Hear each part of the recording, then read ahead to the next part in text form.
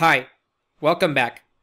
As you recall from the past video, we are building a multi-cloud business resilient infrastructure that would allow us to maintain business continuity across AWS and Azure, being Cloud Network Controller the solution stitching them and allowing us to automate the connection between them and extend security policies across. To build this architecture, we would have to follow these 4 easy steps. The scope of this session will be focused on the first milestone, deploying Cloud Network Controller on Azure. Following this idea, let's take a look at the building blocks that will be configured. First, we would focus on Azure Cloud. The automated process through the marketplace will launch the Cloud Network Controller.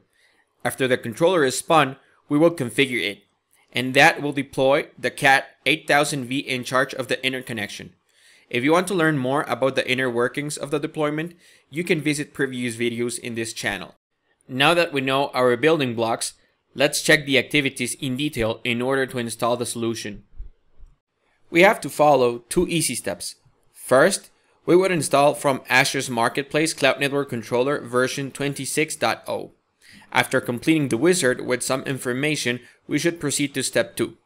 We're going to log into the controller and complete its wizard to automate the deployment. Now that we have reviewed the steps, let's check the prerequisites to have a successful installation. Prior to launching Cloud Network Controller in Azure, you must validate to comply with the following requirements in your subscription. In the case of Azure, only one account is necessary to implement the discussed use case. Also, keep in mind you must be registered to the following providers. Are you ready? Let's start validating everything that we need.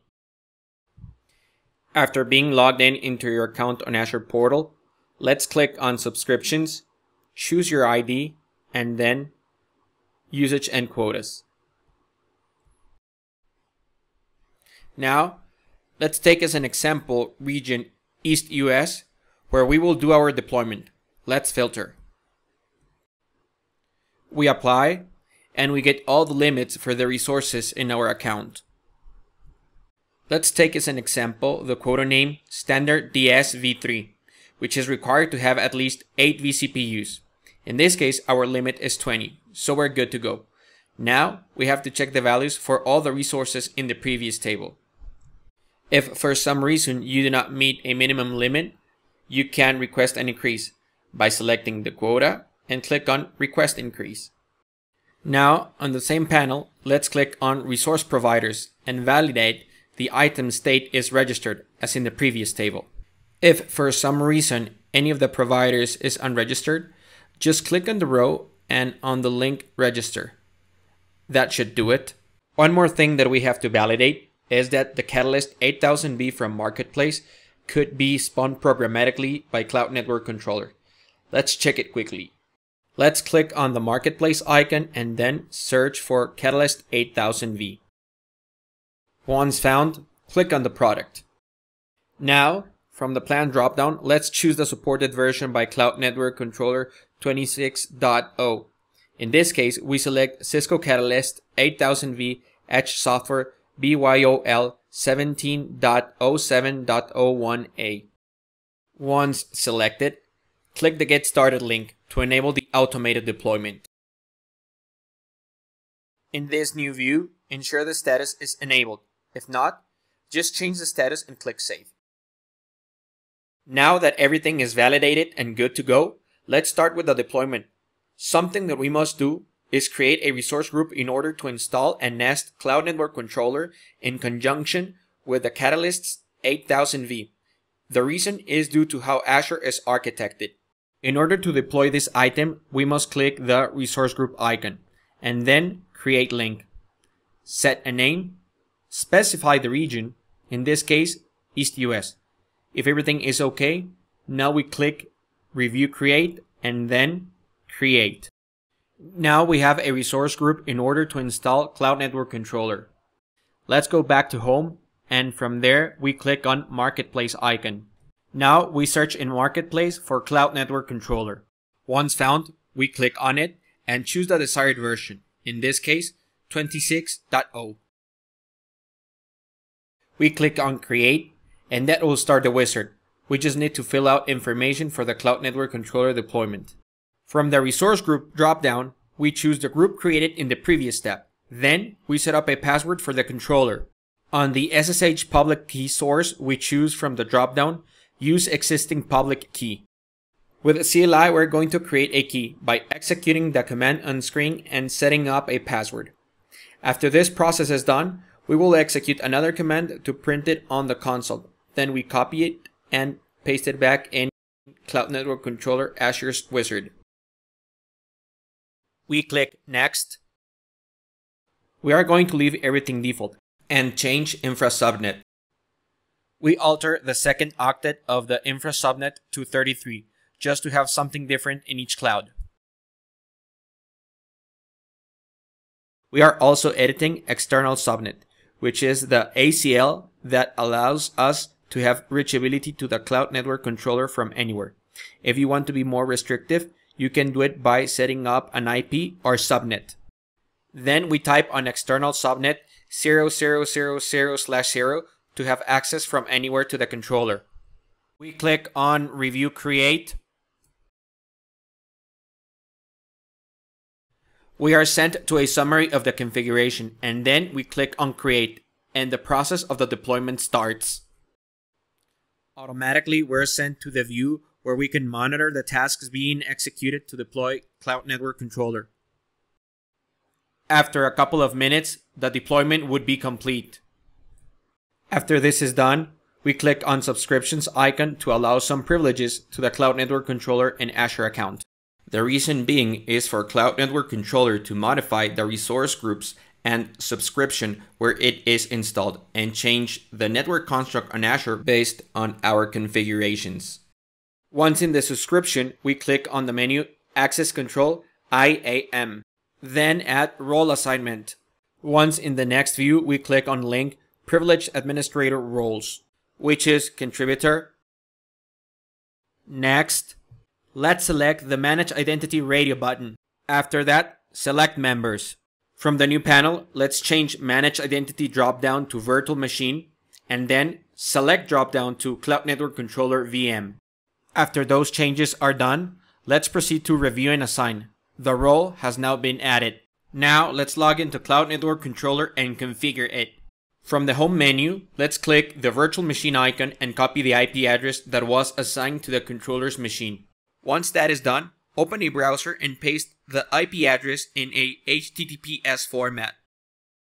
Accept the certificate and log into the Cloud Network Controller, providing as username admin and the password on the previous wizard that configured the controller. Click Login. To start the configuration, click on the Let's Go button and then on Begin First Time Setup. Now remove the pop-up by pressing the Let's Get Started button. The first thing that we are going to set up on the controller is the DNS and NTP servers. To do that, click on the Edit Configuration button. We have to add at least one DNS server and one NTP server. First, we add the DNS configuration by clicking the Add DNS Provider link. We type a known IP for the service and click on the checkmark to accept. Now we configure NTP by clicking on the Add Providers link and typing a server address. To commit, click on the checkmark. Once finished, click on Save and continue to proceed with the configuration process. Our second step is to set up the region management for the Cloud Network Controller. This is fundamental to interconnect Azure to other clouds and control the policies to the VMs. Let's begin. Since we are having everything configured on EastUS, Network Construct Automation, and VMs with our application, we are only going to set up Cloud Network Controller in this region. So we only select on EastUS the automated deployment of Catalyst 8000V. We click OK to accept the changes. Next, to follow with our configuration, we would have to add two more subnets. The first pair would be utilized for the Cat 8000V on Azure. The third subnet for the network load balancer balancing them. To configure them, we click on the Add Subnet Pool for Cloud Routers. In order to be consistent, we will just alter the third octet of the address, maintaining the same mask. Now we configure the BGP Autonomous System number. It has to be different in every Cloud Network Controller configuration. Make sure Assign Public IP to Catalyst 8000V interface is checked.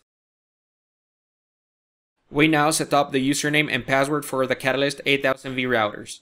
Just remember, admin is not an eligible username for this configuration. In this case, we will set up Cisco as a username. We have to confirm the password.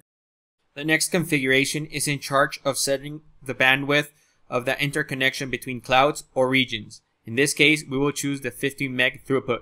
Leave the rest of the configuration as default and click Next. This is the last part of the configuration. We get a summary of everything that will be deployed automatically, and so we must accept the naming convention for the process to start. Save and continue. As soon as we get all the check marks, we click Done. Now we click on Go to Dashboard to finalize the process. As you can see on the summary, Cloud Network Controller automated the process of creating one virtual network in Azure, which is the overlay.